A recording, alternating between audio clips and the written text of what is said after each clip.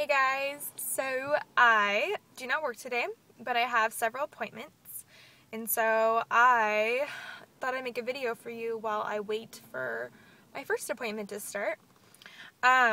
So last night I had an appointment with my dietitian. Yes, my life is full of appointments, obviously. Seriously, like, people at work, they don't know about my issues, they just know I have lots of appointments. And I'm sure they're guessing. I'm sure they're like, what the heck is wrong with her? She seems so normal. They've said that to me. They're like, you look fine to me. Like, why do you need all these appointments? And I'm like, you know, health condition. So, sorry, off topic. I saw my dietitian, and she's lovely. I love her. And so, Viv, I don't know, it happened. I had all this pent up, I don't know, defiance in me. And like, she asked me, you know, like, what's on your mind? Like, what are you feeling? And all of this like came out. Like, I verbally purged all over the place for like an hour and a half. Like, we went over a half hour. Thank God I was her last appointment. But I mean, I just like kept going and going, and I don't know, it was like all this like anger and frustration and defiance, and just it's so weird because it's weird because I don't think like we're possessed necessarily by our eating disorders, but it is kind of crazy because I definitely can tell when I've switched to my eating disorder talking. And I mean, it's like, and I've seen it happen in people. It's in their eyes, it's in their coloring, it's just in, just, I don't know, a vibe you get from them. And so, my eating disorder just like started talking, and it was like so angry and defiant, and like, you know, I don't want to get better, and like, whatever, you know, and like, screw this, and I don't know, it was interesting. Some good things really came out of it. I don't know, it was good talking to her because she reminded me of why I want to get better and why it's worth it.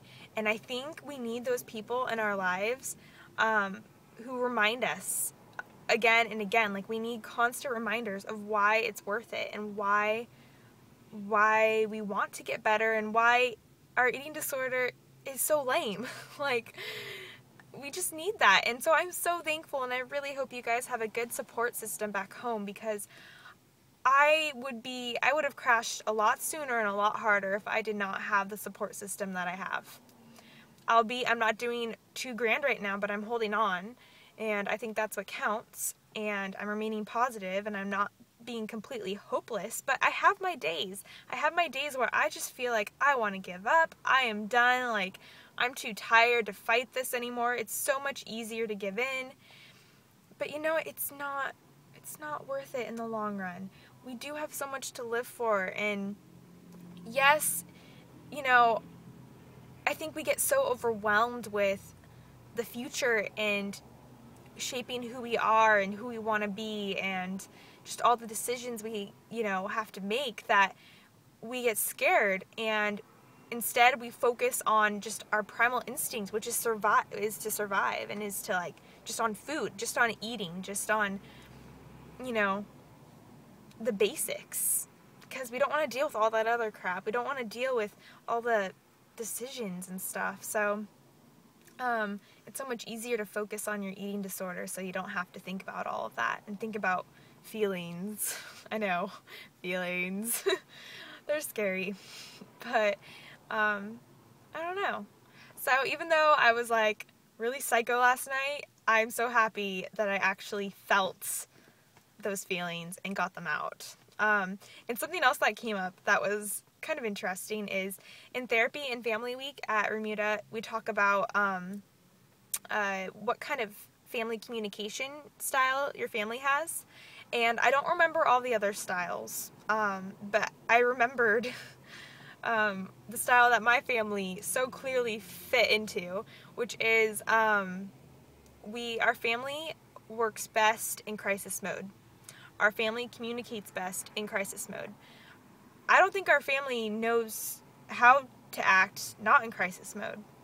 Like, I honestly don't know if my family knows how to communicate any other way, because we've known how to communicate like that since, you know, when my brother was born, when I was 2.5.